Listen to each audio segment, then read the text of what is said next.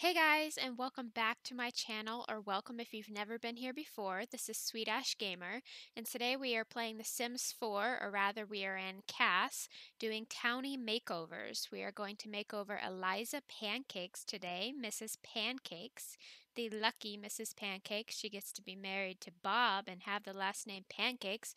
I wish I had the last name Pancakes. That would be pretty cool. But yeah, I decided to give her a makeover because, well, why wouldn't I want to give her a makeover, honestly? She's kind of a bit of an eyesore. She's not too bad. I didn't have to edit her face much, actually. She was rather pretty. It's just she didn't have a sense of style at all.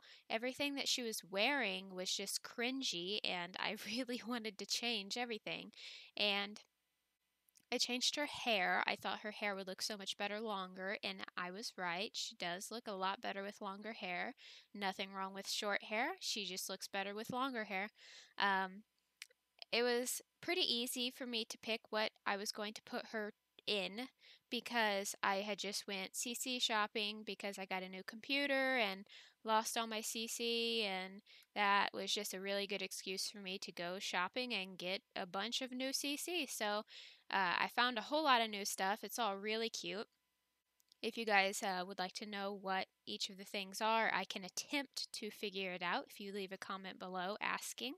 Uh, I don't really like Eliza, and I took into consideration making her not so attractive, but then I decided, ooh, well, we'll make her pretty, and we'll just see how it goes. I thought about it several times throughout the video. Should I do it? Should I not do it? What should I do? Should I throw something in there just to, you know, make her a little less attractive, just to say, ha, Eliza, in your face? I don't know.